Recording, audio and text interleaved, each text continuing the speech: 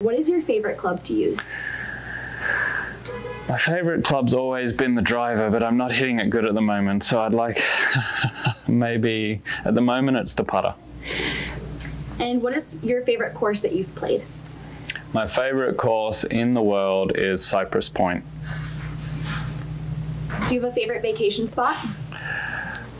That's a tough question. I really like the big island of Hawaii. And then kind of on that note, do you have any travel tips, or do you have a biggest travel tip? Yeah. I kind of always just have my essentials in a bag ready to go.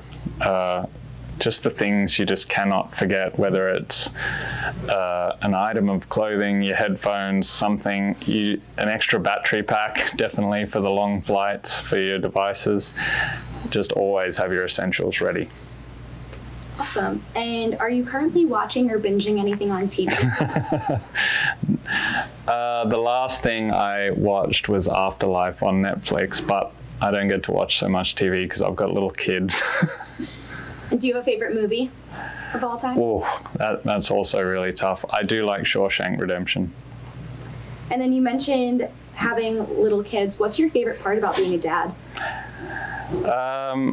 Well, it's something that you never know until you become a parent, but the love that comes back to you that you never really experience until you are there is quite amazing. And when they're happy, it's one of the best feelings in the world.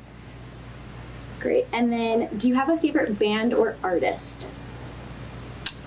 Yeah, I do. I like Eric Clapton is probably my favorite artist, and I like listening to the Kings of Leon.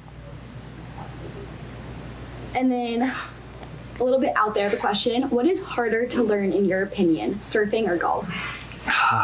They're both hard things to learn, for sure. I think golf, actually. I think golf, because the ball is just sitting there and you have to move it. At least the wave is moving. It can move you, but to just move the ball, it's just completely down to you.